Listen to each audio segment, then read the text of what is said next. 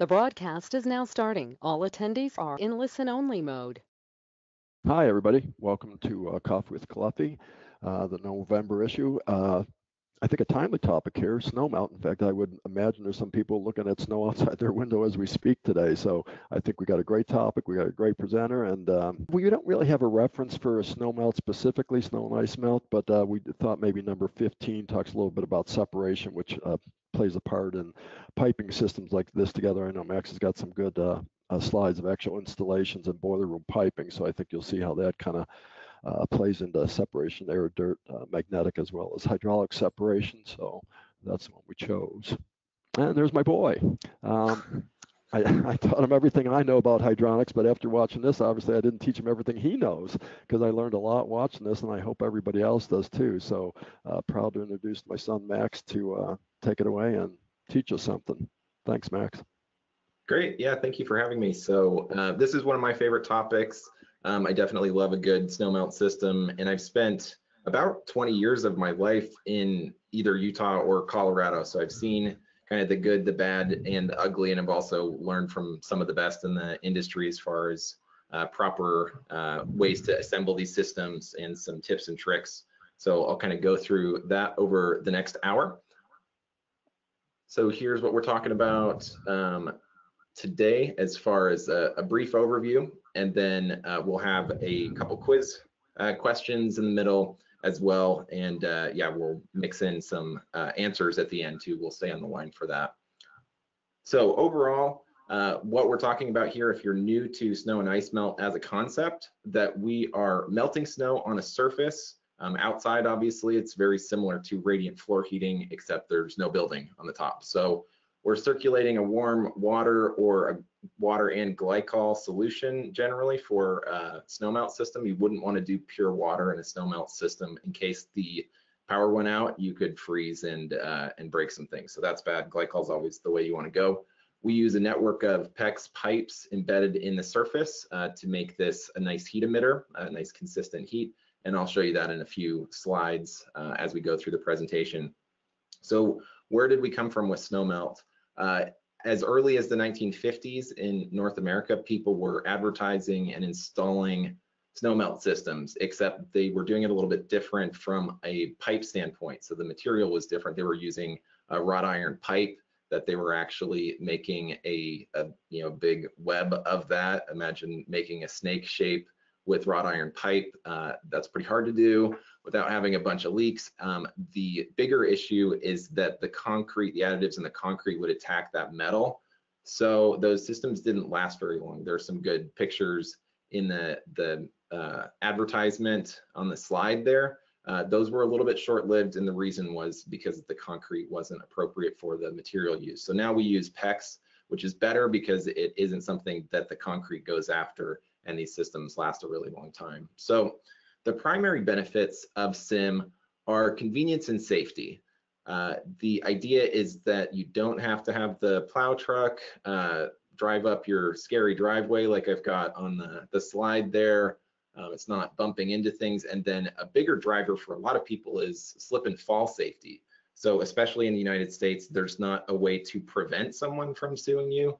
But if you have a very icy, retail space in a high altitude environment, that may be a place that people will take a fall walking out of your store and then come after you for the injuries sustained. So there's not a way to prevent that, but definitely if we've got some nice traction on wet concrete instead of ice right outside of a door, that would be a much better way to go. So those are the main drivers. I get a lot of questions, and some of the pre-show questions today were about operating costs. There may be some scenarios that it's less expensive to have a hydronic snowmelt system than to pay someone to shovel it.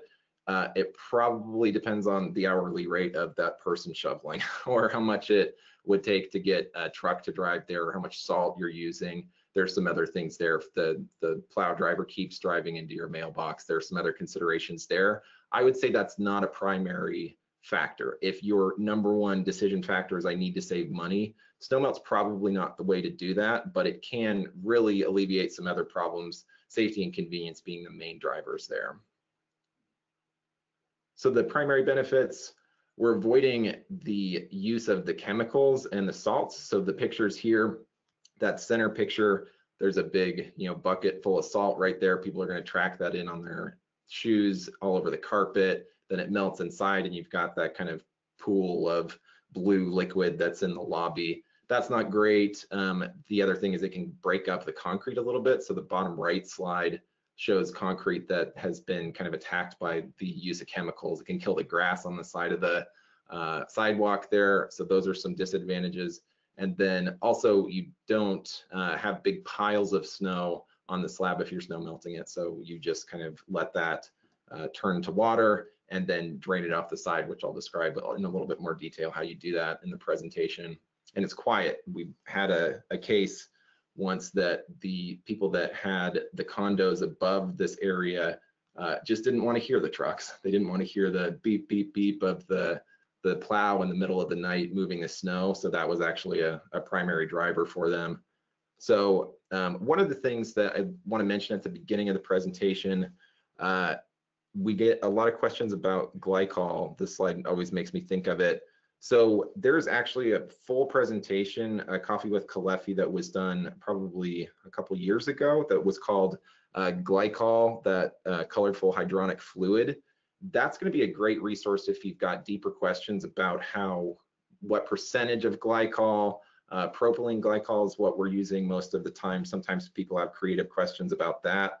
I would say a good range is 20 to 60% glycol. I would also just ask you to check with whoever is supplying the glycol and get a better number for your region, because it is a thermal efficiency penalty to go with that higher number. You could definitely do 60% glycol in every snowmelt system ever.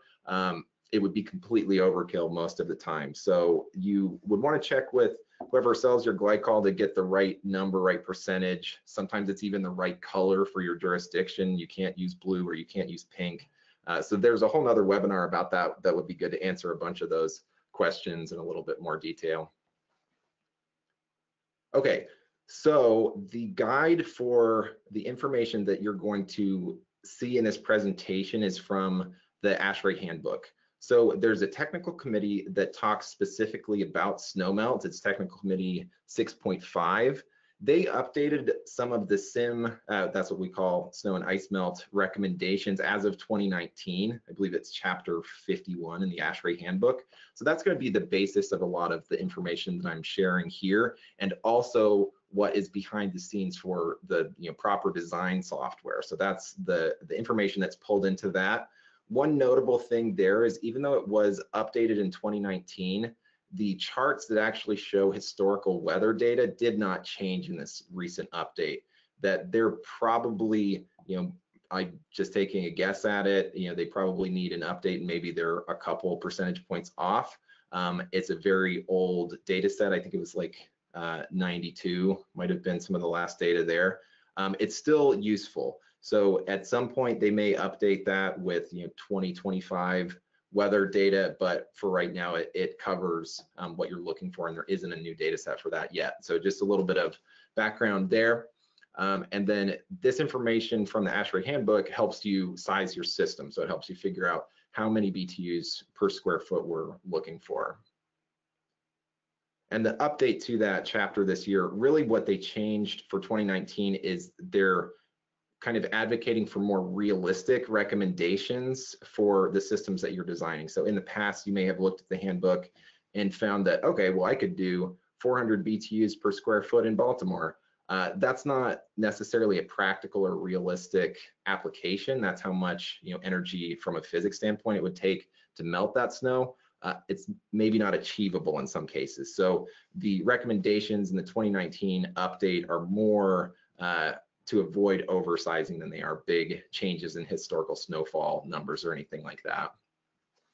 Okay, so the first thing that you want to do when you're designing a system, step one, where are you? So if you're looking to do a snowmelt system in Tallahassee, Florida, you probably don't need to do that. If you're looking to do a snowmelt system in Aspen, Colorado, or in at a ski area somewhere, that's going to be a good site for snowmelt. It's also going to help estimate how many BTUs per square foot that you need. So that's a key place to start. Not all snowmelt systems are going to be the same depending on your region. Next, what we're going to cover in the next couple slides, is it okay for snow to build up on a slab? And we kind of put that into a number, an area, a snow-free area ratio. So if you have a helipad, that is a very different thing than if it's a secondary entrance to a residence that's a guest house. Those are completely different scenarios for the acceptability of snow building up. A helipad needs to be clear all the time. That secondary entrance maybe does not. So the last step here, and these are just general steps, is how is the heated slab going to be constructed? We've had some cases where in like an airplane hangar application, they were going to pour an 18-inch slab and wanted to put snowmelt in there, but they were going to put the pipe at the bottom of that slab. It may work one day. I wouldn't recommend that. So that's something that's important to note, is how is the slab constructed? Most of the time we're talking about a 4 or 6 inch slab, but we do want to make sure we know where the PEX is going to be in that slab, because you basically have more R value above the slab depending on how it's constructed. And that's important to know for the design software. So the area free ratio that I was talking about on the last slide, a number one is going to be shooting for, these aren't absolutes with any of this for snowmelt, but a number 1.0 is going to be no accumulation during snowfall, helipads, ambulance entrance. 0.5 is pretty normal, so that's a little bit of snowfall is acceptable. It's going to depend on the storm. So everything that we're doing here is based off of historical data. We can't predict the future and know that there's going to be a 36-inch snowstorm next year, and you might get some accumulation during that event. That's just based on probably a 10-year data set of numbers there. And then 0.0 is an area that can accumulate snow and then eventually it melts out. So it might be an hour later, it might be 3 hours later. Eventually you need it clear, but it's not going to stop an ambulance from getting into the space. So that's kind of how that works. That's one of the factors that we use in the chart that I'll get into here. So this is from the 2019 ASHRAE handbook. It's a little confusing looking at it to start with, so I'll kind of break down how we're going to do it. On the left, you see locations. You're probably not going to see your exact city here in the ASHRAE handbook, and in design software, you're probably going to see the airport closest to you and then other major cities. So if you live in a city near Albuquerque or Amarillo, Texas, use that. There may be some local designers that have their own spin on that and say, yeah, that's at 4,000 feet and this job site's at 5,000 feet, so we're going to change these numbers a little bit. That's kind of where the art comes into snowmelt, that there are people that have done this for a really long time and know the difference between Vail Valley and the top of Vail Mountain as far as the recommendations you would make there. So first is the city on the left.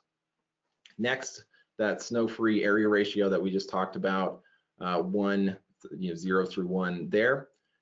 And the last piece over here is going to be the frequency distribution. So this is the percentage of snowfall hours targeted to keep pace with based on historical weather data. So the 100% number is every single storm from 1982 to 1993 that you would be able to cover every storm that happened in the past. Again, it's not a looking glass into the future, but that would have covered all of them. 100% as a general statement is a pretty unachievable number. So we generally will stay in the 95 or lower range, because it's definitely a promise you wouldn't want to make as a designer or as an installer, that 100% of the time you're going to have an area free ratio of 1. Probably won't happen. There may be some storm someday that would be outside of that. As a rule of thumb, 150 BTUs per hour per square foot is the recommendation that we would make. We've done more. I'm sure that everybody on the call who has snowmelt experience probably has a story where they went over that number. That's the best general statement that we can make. And as far as what I talked about before is achievable, that's a good rule of thumb, but we can kind of cover specific examples here. So example A would be and that's all the blue boxes. So a residential driveway with a snow-free ratio of 0.5, 90% of the historical storms planned for in Texas, So we are looking at 88 BTUs per square foot, well within our range, achievable. That system is going to be okay as far as this design criteria goes, to be confident that you've got the ability to make that happen. Now, if we look at a shipping ramp with you can never have snow accumulate on this ramp. 99% of historical storms, we're looking at 242 BTUs per hour. So that's a very big system. That may not be achievable. That would be something that you would want to basically adjust your expectations. Is kind of the conversation that's supposed to happen at that stage. There you can put warmer fluid and tighter pipe spacing and kind of get above those numbers a little bit, the 150 BTU per hour per square foot. A better route would be to adjust your expectations and say, okay, there may be times that in that 99% of the storms were okay, and that crazy once in a decade storm, we might have some snow accumulate, and that's realistic. So this is a technical bulletin that we put together to help you sort through that a little bit better, because you could skin this cat a million different ways. So some of the applications, the first one there, private residence, sidewalk steps, you want to do either a 0.5 or a 1 because it's an entrance, and then we're looking at 75 to 90% there. It will melt eventually, but this isn't a helipad, and you might not be able to do that with the amount of BTUs per square foot. So that's in that technical bulletin that's on the REHAU website. So slab construction, one of the basic ways to do this is basically to make a bucket with foam insulation and pour the concrete in it. So one of the questions that we get all the time is, do you need insulation for a snow melt system? And I've got two answers. The first answer is yes, period. And then the second answer is, well, it depends. It depends on the area. It depends on if you're okay with buying a bigger boiler, because the sizing is going to be different. We really want to make the path of least resistance clear to get to the top of the slab from the pipe. We want to have a low R value there, and we want to have a high R value everywhere else. So if you're not trying to melt snow to the left of the slab in this picture, then you should have insulation there. So that's something that I know that there are people that will do to shave costs out of a job, not do insulation or do perimeter insulation and a little bit of a border inside and leave the middle part of the slab uninsulated. You can do all those things. You're going to be looking at potentially a bigger boiler, and for the rest of the life of the system, it's going to be more expensive. So I would say that that's a pretty safe statement to say that spend the money up front. It will make a better end product for the eventual owner of that property to have a slab that responds a little bit quicker because it was designed well with insulation all the way around. And without insulation, 10 to 30% is going straight back down into the ground. We want to minimize that.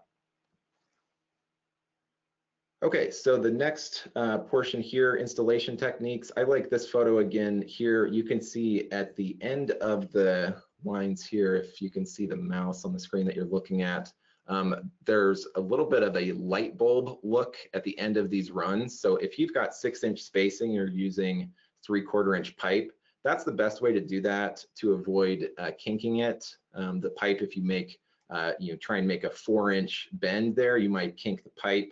A better way to do that is to do that light bulb and then come back to the 6-inch spacing, 18 inches later, especially if it's cold. So you can see in this photo, it looks like they're dressed for a cold day. That's going to be the best way to work with the pipe there.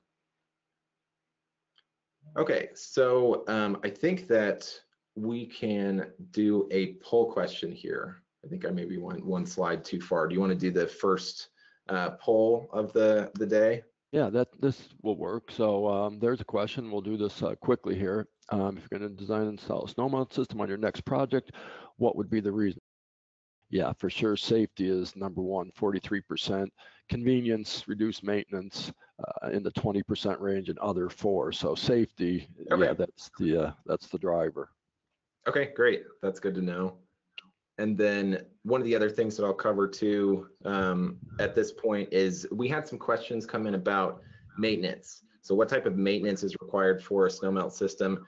Basically, any boiler should be serviced once a year. That's something that I would say, just as a former boiler rep, that's a good way to go. For the actual snowmelt specific considerations, what you'd want to look at is the percentage of glycol in the system and make sure it's what it's supposed to be. So if that has started at 30% and it's diluted down to 15, catch that and make sure that you put more glycol into that system and make sure that you get up to the right percentage number there.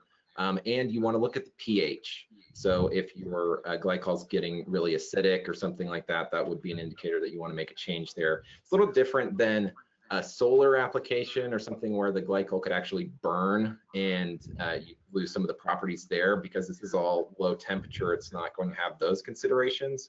But those are a couple things to look for.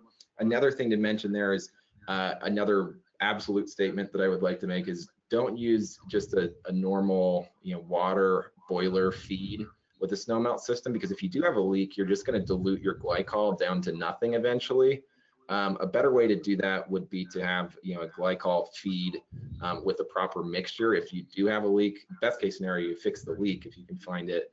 But that way, if you lose a drop of 30% glycol mixture, you're adding a same consistency, same liquid, so you're not diluting that to the point that it could freeze. And then another thing to keep in mind with glycol is that the heat capacity of glycol is not as good as water. So the lower you can keep that percentage, the better for the system sizing and the pump sizing, because it's a thick, oily liquid at those high percentages to move around. So that's goes back to the glycol statement from earlier. Okay, so back to this slide. Concrete surfaces are the traditional way to do snowmelt. This is the most common. So you're going to do the foam insulation, and then for structural reasons, you use the wire mesh or rebar, and then you can tie to that, or do foam staples is a really popular way to go. That's a good way to go fast. Typically, we're talking 5/8 and 3/4 inch pipe. There are some cases where you would use different sizes, but that's probably going to be the middle of the bell curve there. 9-inch spacing is common, and then you definitely want to use oxygen barrier pipe for your system, and that's kind of not so much related to the pipe as it is to the boiler components and ferrous components elsewhere in the system. Okay. So the rest of the slide here, so what you want to do is keep the pipe from about 2 to 4 inches from the top of the slab. Like I talked about before, if you're pouring an 18-inch slab, you want to be still in that upper 2 to 4 inches. So there are ways to just kind of build a rebar structure that brings that pipe closer to the top. In the picture here, you're in good shape because that's just not a very deep pour there. Another thing that you can do with snowmelt is paving stones. This is a pretty popular way to go, I guess, for decorative reasons, that people like the look of the paving stones more than traditional concrete. So what you do there is you've got a sand bed or stone dust or something like that you put the pipe in, and then you put the pavers on top of that.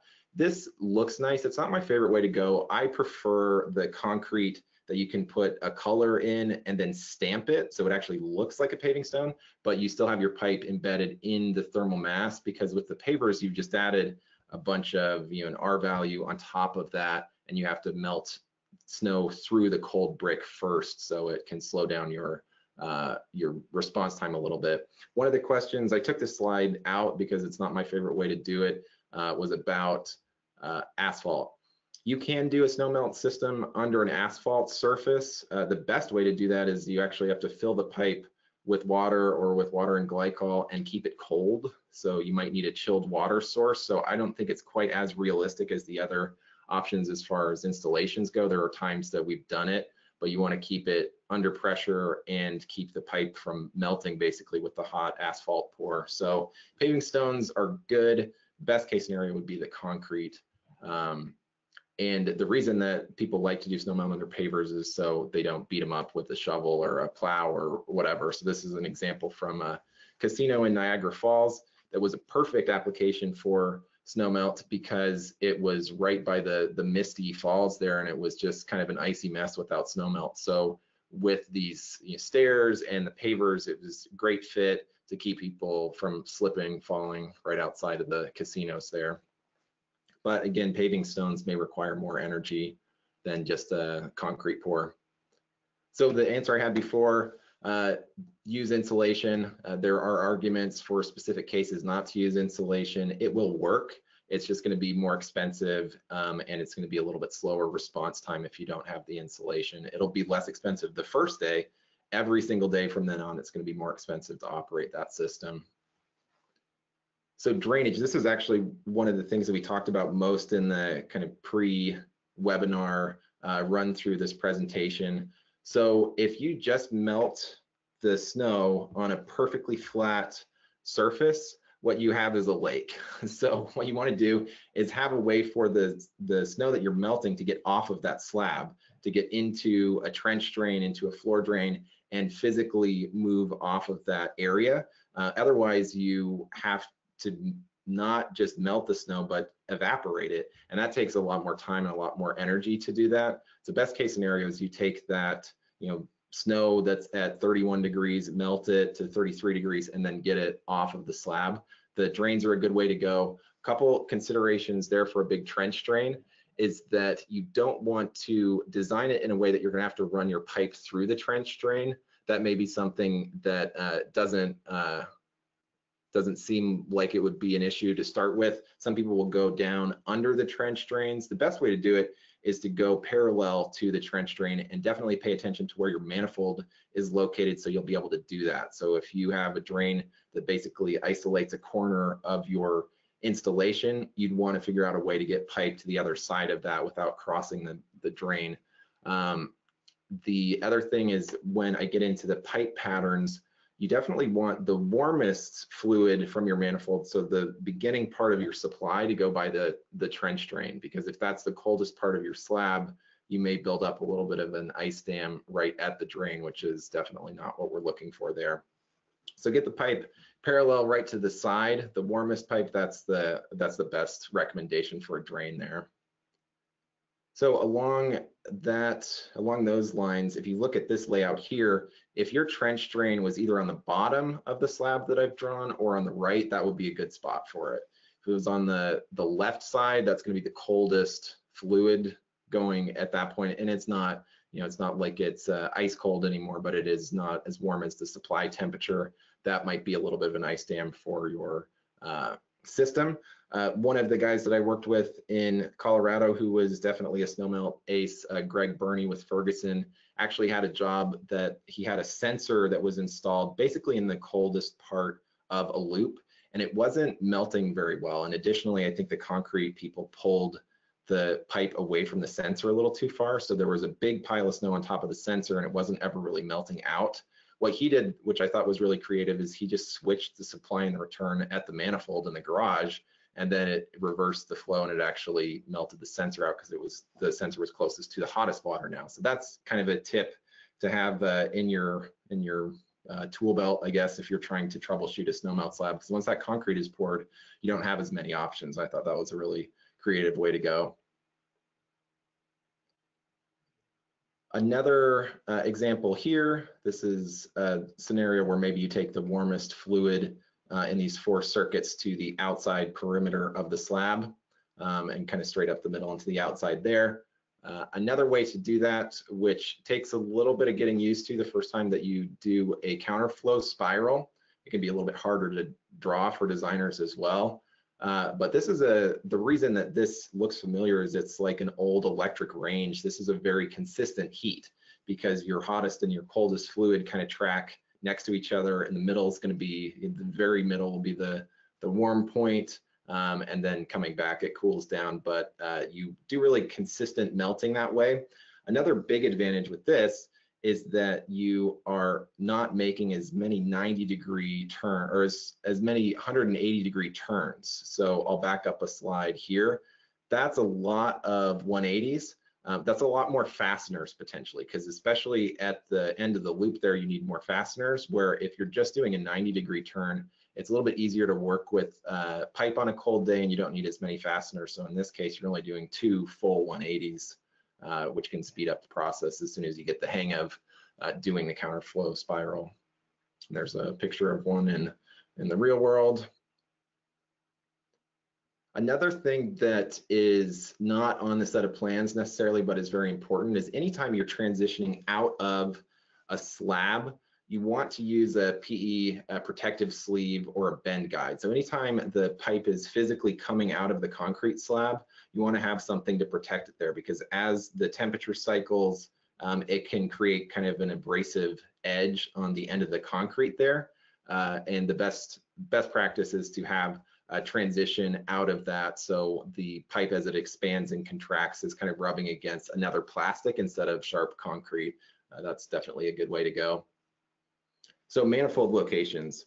This is probably, if I asked the team of designers at REHAU, this is one of the things that we deal with the most. The central manifold locations are great. Makes it easier to do the design. If you've got a rectangle and can put it kind of right in the middle of the edge of the rectangle, that's a good way to go. In other cases, it is a good strategy to do a smaller remote manifold. Let's say it's the end of a long driveway and you take a pre-insulated pipe to that.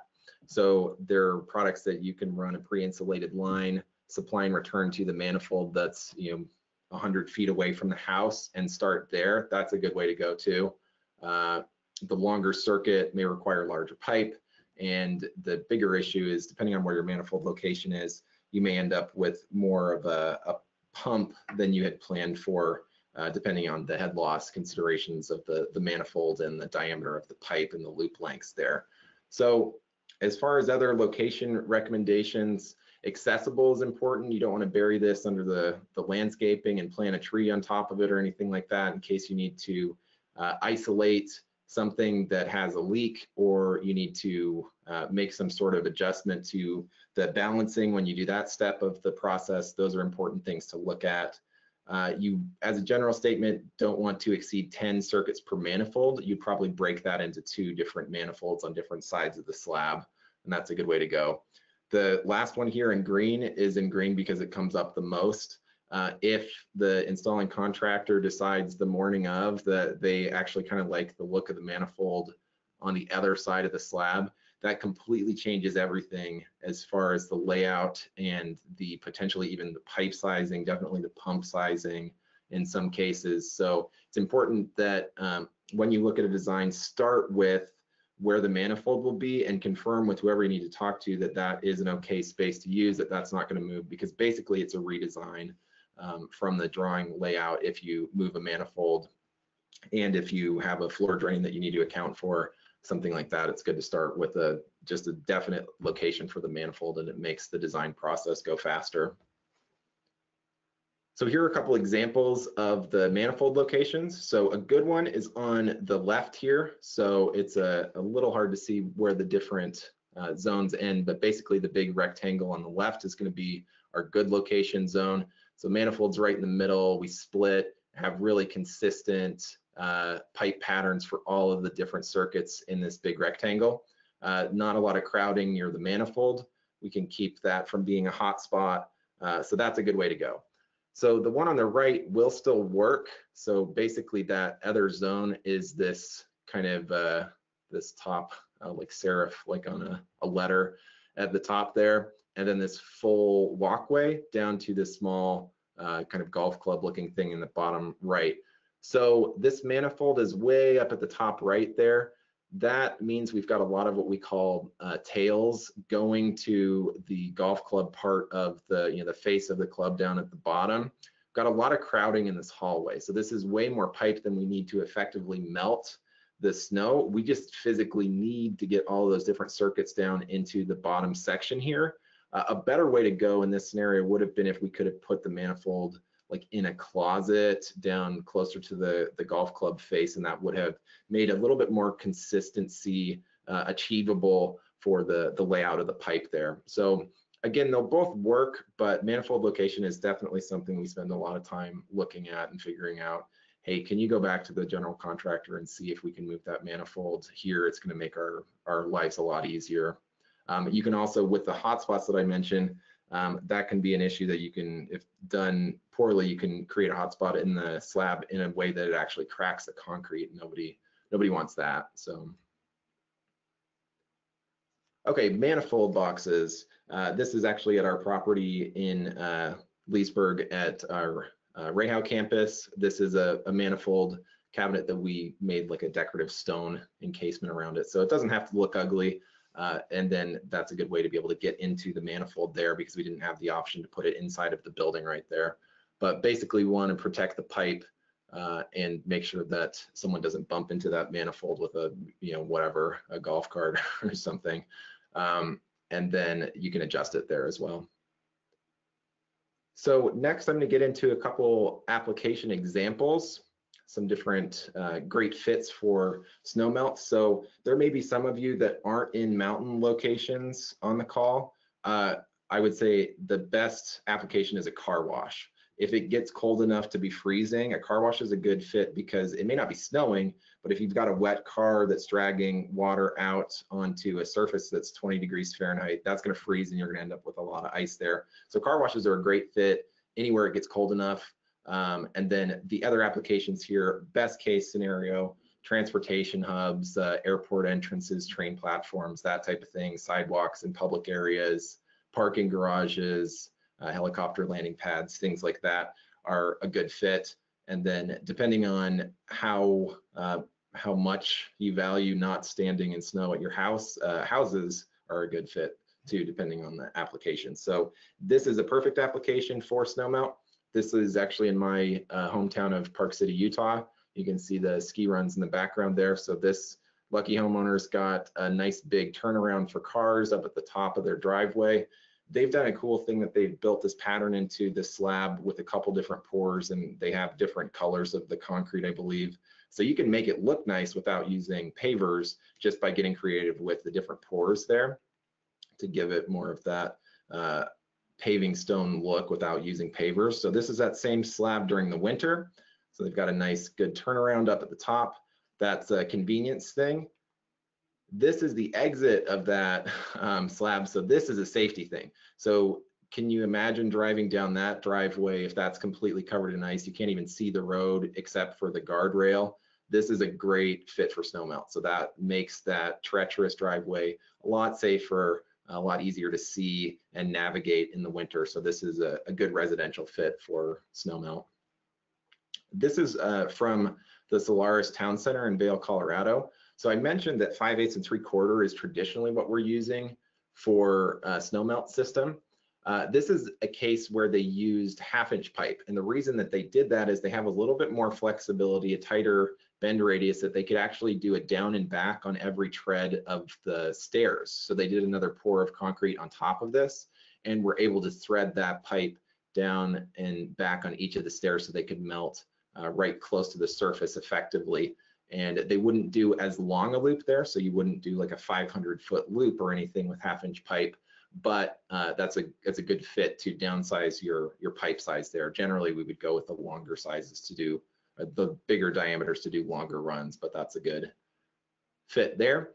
This is that same job site. I believe this was a design mechanical creative solution, and I know that R&H Mechanical also has done a bunch of the snow melt in this area. But what they did here is they actually threaded this pipe up through the stringer of the cantilevered stairs. So when you see this, it looks like floating stairs in Vail, Colorado, but it's completely melted with no chemicals. And that's a pretty awesome application for snow melt. They got really creative and made that happen to thread that pipe all the way up and through that. I'm sure that took a little while to do that, but just really cool, creative installation there. This Solaris job site is one that I talk about a lot when we do snow melt presentations. And the story behind this job site, there were a few different driving factors. So like I mentioned before, this is a very expensive condo complex above these stairs. And the owners did not like to hear the trucks backing up, scooping up the snow. They were, kind of roughing up the paving stones and bumping into things. In this part of Colorado, it's an expensive part of the state, so they actually had to additionally, it snows so much that they were scooping up the snow, putting it into a truck, hauling it like half an hour down the road to a big parking lot and leaving it there. And I think at one point they even had like a big bladder filled with warm water to melt the snow because they physically had so much snow that they couldn't get rid of it. Additionally, they've got the salt that people are dragging into the nice lobbies of the different buildings. They have people taking slip and falls outside of the expensive jewelry store, whether or not those were actual people, not paying attention, or if people were just taking a dive to, file a lawsuit. That's not really my department, but what they decided to do is snow melt a good portion of this entire main street, which is crazy from an energy standpoint because there's a lot of boilers and a lot of BTUs that's required to melt this whole area. But there were so many compounding factors that it was so much better to just melt the snow, no chemicals, and just allow it to go down into the drains that they'd established there, and much better solution for everybody involved. So that's one of my favorite big scale case studies. There are a lot of ski areas that use a similar approach. That's a good way to go. So another one that's a slam dunk would be any sort of cold area pool deck. That is going to be a very icy step if you don't have snow melt there. So even if you're shoveling, you've always got a lot of water splashing out of the pool onto the deck that could potentially freeze. And even if it wasn't icy when you got into the hot tub, it could be icy coming back out. So that's a good fit for snow melt. This is on the picture on the left is a nice stamped colored concrete version that looks nicer than just traditional concrete, but you still have the advantage of having the pipe embedded in the thermal mass there, so a little bit faster response time, and you protect the pipe compared to paving stones. The photo on the right is another one that I like to talk about because it looks great. It's nice that this house has the snow melt with the stamped concrete. They can back out of that driveway, and then what? They hit the county road that's not plowed. So the good news is that you've got whatever that is, 100 feet to get up to 88 miles per hour and try and jump out onto the county road. The bad news is that at some point the snow melt surface ends, and that's something as a designer or as an installer you have to kind of put on your future vision goggles and see, okay, what's going to happen when they leave this surface. And at this point, if that's sloped down to the county road or whatever that is, you might have a little bit of an ice dam at the bottom of that if the water is melting and then refreezing at the edge. So if you could put a drain there, that'd be awesome. Realistically, I don't know if a drain is possible in this scenario. So something to plan for, figure out, if you're going up a ramp or down a ramp, where you would want that snow melt slab to end, so you'd be able to transition into the next piece of driveway that you're going to hit. So that's something to look for. Again, this is great. It's a nice option that at the end of the day you get onto a dry slab to pull into your garage, but there is that snow dam at the bottom.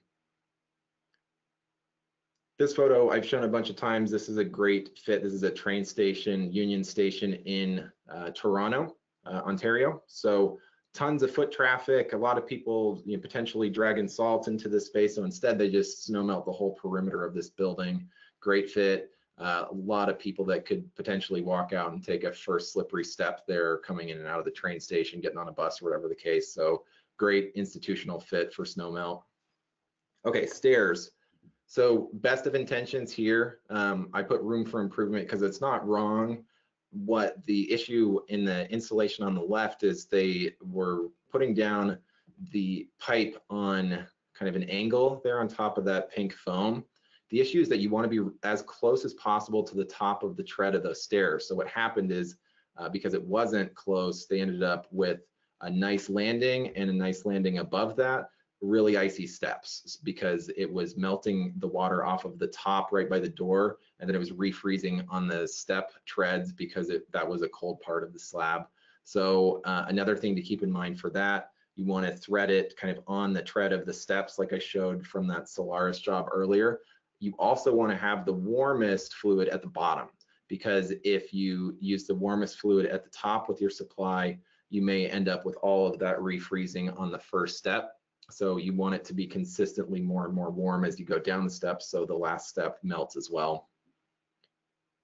This job site is great. They have done a really nice job of the pipe spacing, looks really professional, really consistent, good application. They didn't just do the ramp, but they actually did the flat part below. So all of that's good.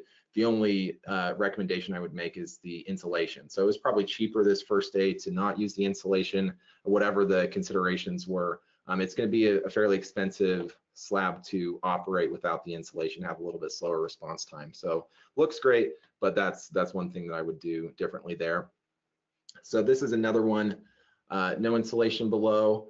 The reason I put this one here is compared to radiant heat inside of a building, you will physically see where you have gaps in your consistent pipe layout. So in this picture, there is going to be, it will look like someone dropped 10 or 15 snowballs in a row right at the corner where that pipe doesn't get close to the, you can see kind of on the 6-inch mesh grid there. That's going to be a little snowball that accumulates there. Not enough to stop a car or anything like that, but you will see a string of snowballs there, and it will look like there's something potentially wrong with the system. Not a big deal, but the closer you can get to very, very consistent spacing will avoid those types of things.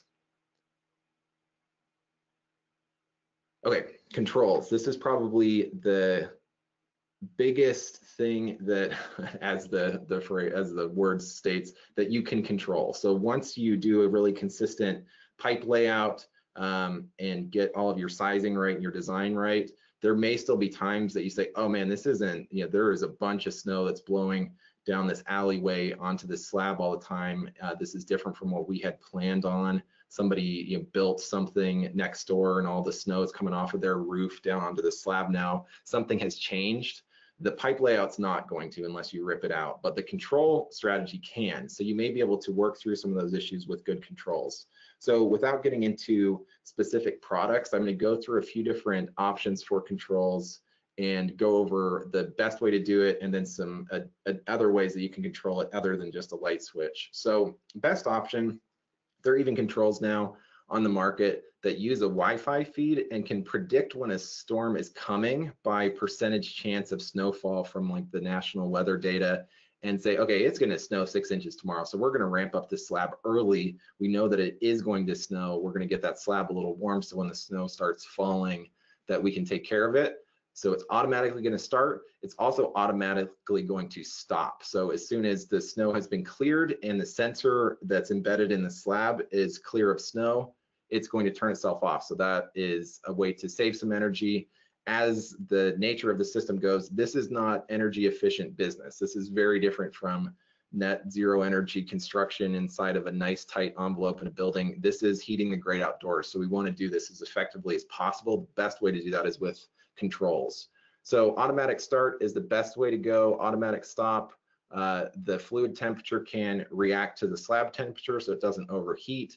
You can also protect the boiler from getting, there are some cases that people use non-condensing boilers. I would really not recommend doing that, but good controls can actually do kind of an injection mixing there to make sure that the boiler doesn't condense, but also you're protecting the slab from thermal shock so it doesn't just blast 150-degree water out and hope for the best. It's actually maintaining a consistent warming so you don't crack the slab. That's the best recommendation that I can make.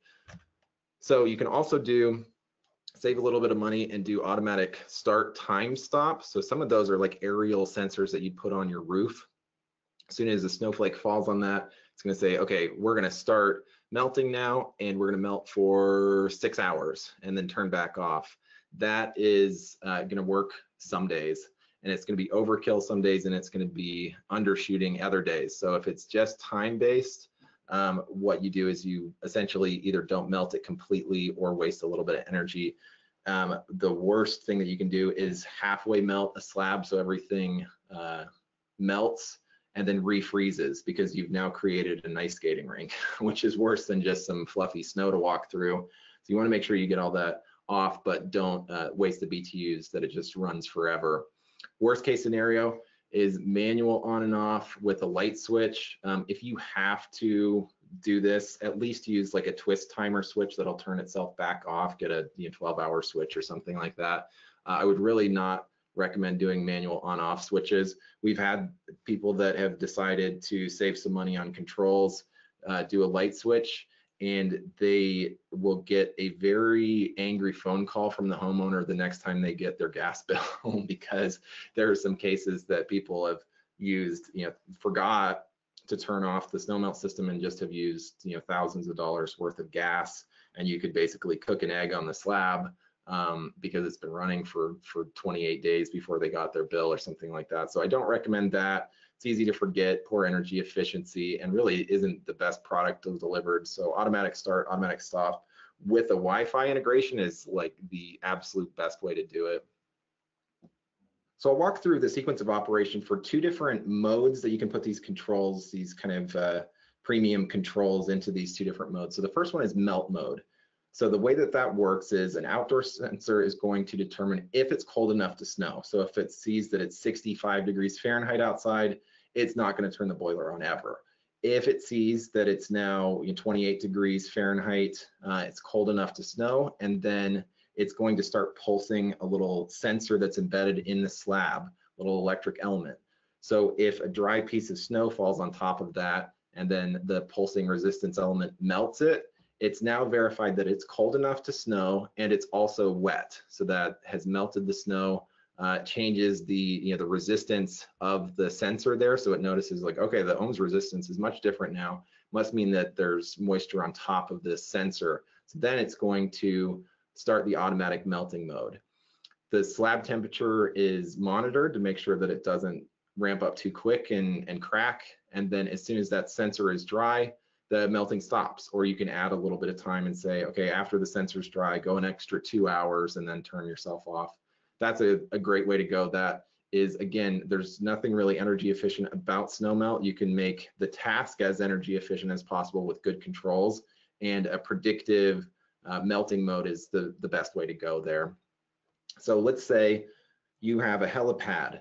Your control strategy might be an idle mode instead now. So what that means is that below a defined temperature, which is going to be right around freezing, that you're going to turn the snow melt slab on and maintain a specific temperature, even if it's not snowing. So this means that your boiler might be on melting snow from September through May in a ski town, and so know that that's going to be a ton of energy used. But if the objective is to save lives and have a snow-free helipad, absolutely worth it. So what you're doing next is you're defining how warm you want that slab to be idled. So I would recommend not even necessarily breaking 32 degrees Fahrenheit.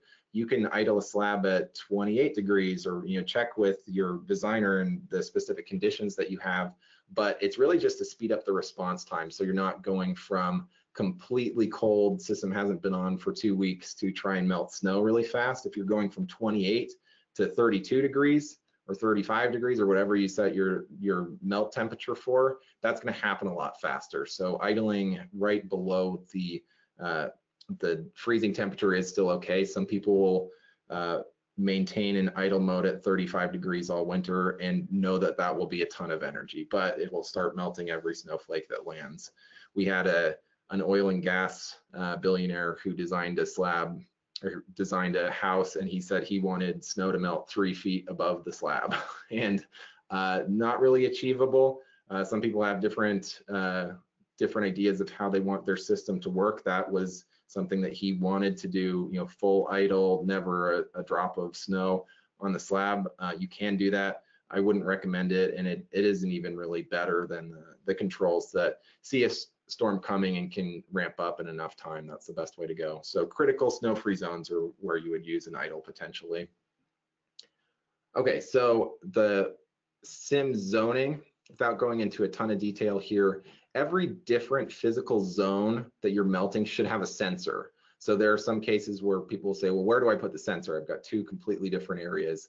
And the best answer is 2 different sensors, because in this case, you've got a small area on the north side of the building, non-critical walkway, completely different criteria than the one on the east side of the building. That's the main driveway. So you will, if you use a single sensor, you're going to overdo it or underdo it with one of those slabs. So you may melt zone 2 perfectly, and zone 1 is so hot that it cracks the slab eventually, and we don't want that. So the best way to do it, it's going to be a little bit more expensive because it's another set of controls, but best practice is a sensor in every different slab. Sensor locations, you want to do in the actual heated surface, which probably is self-explanatory, but we have had some cases where people are holding the sensor in their hand after the concrete's been poured, and you don't have as many options at that point. You could do a automatic start timed stop, like a roof mounted sensor or something instead. But best case scenario is it's actually in the middle of the slab like that, between the loops of the pipe. Sensor locations, this could probably be a 2-hour argument between seasoned designers for where you put this. Basically, you want to make sure that it's level with the finished slab is a good recommendation there, that it's not in a divot or 3 inches above the slab. So level is the best recommendation for this sense. And then you want to take conduit to the edge of the slab in case you ever did need to bring a new sensor in, somebody dropped a hammer on it, whatever, you can have the ability to pull a new wire, which is important. Locations to avoid: under a roof. If it doesn't actually get snow, it's not going to know when to turn the snow melt system on. So there is definitely a lot of debate about, do you put it right under where you expect to park the car, right next to where you expect to park the car? If it's under the car, it's not going to notice that it snowed.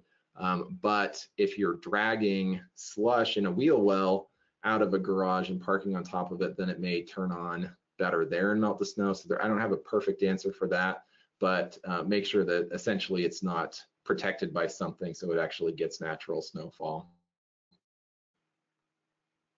Okay, this is what I described before. So no room for drainage, and now you have a little bit of an ice rink there. So it's going to take a long time to melt that snow and then evaporate all the liquid as opposed to having a drain.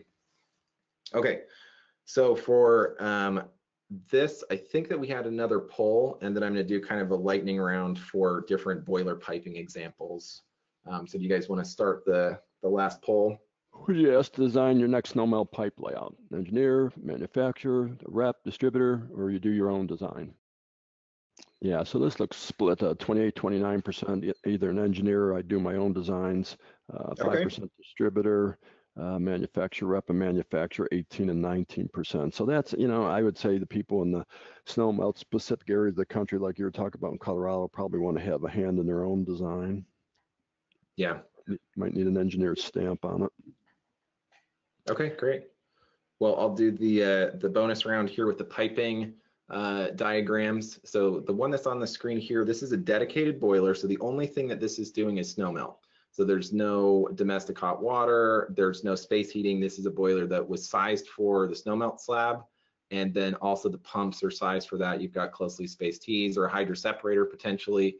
And then you can see just the visual representation of a little bit bigger pump there, because like I talked about before, this glycol is thicker than water.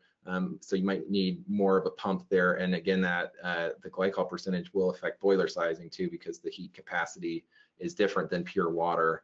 So a couple things here, you're going to use the same glycol mixture throughout. You don't have to have a different percentage in the house and a different percentage outside. So that's helpful, one consistent thing. You don't bog down your house. So if your snow melt is running and you're also, everybody just came back from skiing and a bunch of showers are starting, you haven't bogged down your house with the snow melt system. So there's a separate boiler. There's no additional heat exchanger here. It's just the heat exchanger of the boiler. You don't have a flat plate or anything. One tip that I would give to the engineers that are on the call, please don't put these boilers outside. You may be in a situation that you want to save some of the space, or the architect does, inside of the house. If you have a broken down snow melt boiler that's covered in 4 feet of snow, that's not helping anybody out, for just to make a plug for the contractors in the room there. So another way to do it is a shared boiler. So this boiler is set up that the top manifold may be radiant heat inside of the building, and then at the bottom you've got a heat exchanger, a flat plate that's going out to the snow melt system. So you've got two separate loops basically. The snow melt system may have, just as an example, 50% glycol, and then inside the house you may have no glycol, or 20%. So that's a good way to separate the glycol percentage. You don't need to run 50% glycol through your whole house. Please don't do that. There's a better way to do it, and check to make sure you've got the right percentage with your glycol people as well. So some advantages there: a small mechanical room. You only have one boiler there. You don't have a separate dedicated snow melt boiler. You split the glycol with the heat exchanger. You've got the hydro separator to do the separation, because you'll have different flow considerations if you've got space heat on and no snow melt. You've got the closely spaced tees primary secondary effect there. And then this may be something that could slow down your response time, though. So that's something to keep an eye on. If the snowmelt zone is, a quarter mile of driveway, and you turn that on, that may bog down the house a little bit to bring back 14-degree fluid to the right side of the heat exchanger there. So something to keep an eye on. There are some cases where they have to kill the snowmelt when they're trying to do domestic hot water. That's no fun. So in that case, a dedicated boiler might be a good way to go. Look for something with a really big turn down ratio for a boiler here. So you'll be able to do a little trickle of space heat and then ramp way up for snowmelt if that's the case. Okay, so a couple photos I'll go through fast because we're right at the top of the hour. This was a job site that I worked on. One of my buddies in Colorado, Mark Fryer, did this really big condo complex I think they were both 1.5 million BTU boilers. And then in the background there, you can see a Delta P pump. So that's a great application because as you first start that system, that even potentially slushy fluid at 14 degrees Fahrenheit is going to be really hard to move. But then if you've got a consistent pressure setting on that pump, as it starts to warm up and get a little bit, the viscosity goes down a little bit, it doesn't have to work as hard. So then the pump can slow down a little bit and you're still maintaining the delta T that you need for the boiler, but it doesn't have to work in the most difficult conditions all the time. And then on the wall, the photo on the right, they've got a hydro separator up on the wall there. That's a good fit, nice support for the big hydro separator for both of those boilers, because you might have one boiler on, both boilers on, different modulation rates, so that makes sure that you've got the good separation there. With these photos, so the hydro separator on the left, kind of like the last arrangement, and then on the right, there's an air and dirt separator. So the reason that it's important to go with a big volume air and dirt separator or hydro separator here is that because that glycol is such a thick, like almost like a motor oil fluid, especially when it's cold, you need a big area to be able to effectively separate air. So if you did just a little scoop style air separator, you may never get the air out of that solution. It probably won't ever move slow enough and have like that big wide spot in the river like you get with one of these separators to be able to separate the air out of it. So that's definitely something I would recommend, is a big high quality air and dirt separator to help with that system, because the glycol is difficult to work with. The only thing that glycol is good at is not freezing. Other than that, it's more difficult to work with than pure water in a system, but you can't have it freeze. So I think yeah, that's it. Well, thanks everybody for tuning in, and we'll see you on the next one. Thanks again, Max, and stay warm. yeah, Bye-bye. thanks for having me.